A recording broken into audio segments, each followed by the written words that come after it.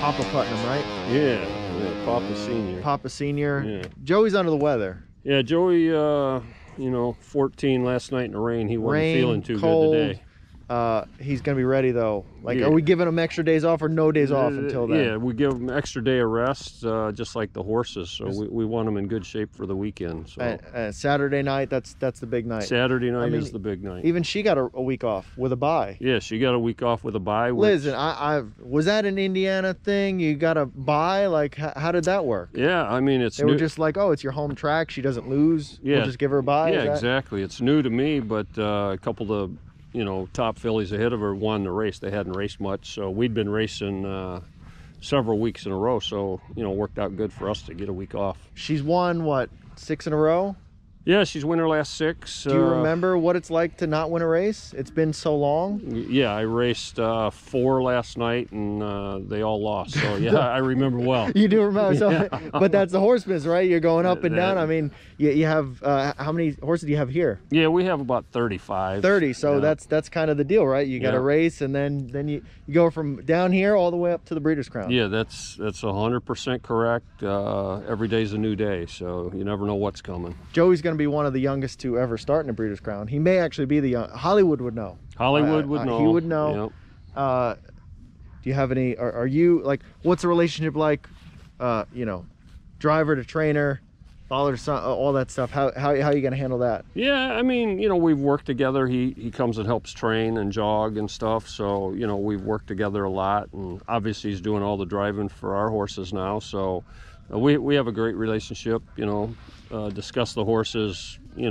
Professionally, right. Sometimes I critique him a little hard, but listen, he's still at that age. He's about a 3-year-old trotting colt, right? Still probably gets up in the rigging a little bit. You got to settle him down. That is true. That's exactly just how like it goes. Irvin Marcus and some of the other father-son son duos. Yeah. Every once in a while, you gotta rein him in a little bit, right? He probably gets a little rammy, a little headstrong on the left line. Easy there, Joe. Easy. Yeah, that's 100% correct. He doesn't always want to hear my critique of races and stuff, but overall doing a great job, and couldn't be more proud and more excited for this weekend. So I mean, overall, just in general, this is the second time we're in Indiana. This is kind of your what's your official title as far as racing, all that stuff like that? So our Indiana Standardbred Association, which obviously is co-sponsor of this and stuff, I'm the president of that organization. So we have about 1,200 members, do a lot of great things for the people in Indiana. So that's fun. And then, oversee a pretty big stable here. So, lots on the plate. So were you involved in the 2017 edition as well? Like that was kind of... Yeah, I mean, I was on the board. I wasn't the president that year, but we didn't have nothing racing. But yeah, we were a big part of it, and it was really cool to get it out here for the first time. So this is nice. We're back, and she'll be back in the years to come, right? That's the game plan? Yeah, I mean, let's hope so. I mean, we'll see how it all goes, but we have one of the few big tracks left in the country, so we have a great facility. I know we got dealt a kind of a low hand with all the, I think there's something going on in the world, right? Yeah, so that's what I've heard. That's what I heard. But Indiana, we just power through, and Hoosier will have a good night. And you guys can, I think you guys are one of the later races, right? So you guys can cap that off. I mean, you got to represent Indiana pretty well, right? We're hoping we make a great show. Can't let these guys come in from out of town and take your championships home. It's the best of the best, so we're just happy to play with them. So we'll see what happens. But, I mean, you are going to be fighting against the 2018 champ,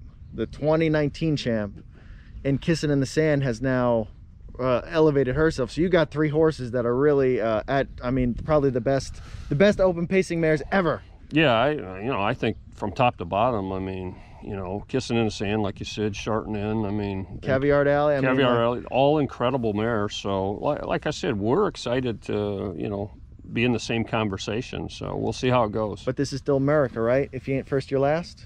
Yeah, well, hopefully not. Is that okay? Like, are you guys okay with whatever happens? Yeah, we don't have no super big expectations. Our mare's in great shape. If we get a good trip, I think we'll make a good showing. And hey, you're racing for 300,000, so money is good. Her magic number's got to be 7 in a row. That would be beautiful. Right, that's nice. That would be a real nice number. Joe Putnam, good luck. Thank you. We're here with, I've been told it's Joey, but listen, you're in the Breeders' Crown now. It's Joseph, okay? You got to be a little bit more professional. You can't knock the old man off the coop. You're Joseph now. Is that fair? That's fair. That's fair. How old are you? You're like 18? 22. 22. Yeah. He's a grown boy. Yeah, he's not even grown yet. He's still got, you know, still got room to grow. Yeah. First Breeders' Crown, right? First Breeders' Crown. Yep. Family horse too. So you didn't even get a chance to get acclimated to the Breeders' Crown because they put you right into the final. They're like, he's too good, just go right to the final, right? Now we got a bye, so it worked out good, you know. Who chose to take the bye? Dad did. You know, we thought it's best. Our mare's raced 4 weeks in a row, so she needed a little bit of a break. Do you remember what it's like to lose? I asked your dad that because it's been 6 weeks. Yeah, I mean, it's been six in a row. I lose my fair share every night, but not with her. She's been pretty talented. Not with her. Been a big summer. Big summer. It's been nice, right, to have a mare like that, and now stepping up for the Breeders' Crown. A blessing just to be in it. It's going to be a good time, you know, no matter what shakes out. Now, do you know like Tim Tetrick and Dave Miller and Dexter Dunn and you know all those guys? I mean, we're not buddies just because they're not around here, but when they come to the driver's room, you know, hey, how you doing? So okay, did they come up to you or did you go up to them? I always go up to them, you know, but they're all right. They're nice. Do you call them Mr. Tetrick and Mr. No, Miller? just like, what's going on? You what's know, up, bro? Scotty, you know, that's it. Yeah. So now you're racing against them. Right, it's a privilege. And so like you got what you got the rail? 2-hole. 2-hole. Yep. So you control the race. Right. This is your track. Right, your race, your mare, your state. Yeah, we got it. How's it gonna go? I don't know. I mean, it could go a few different ways. I'd like to be sitting up close with them all, you know. They're good mares, so can't be too far back. How do you like to, how are you gonna beat Shartin and Kissin In The Sand and Caviart Ally?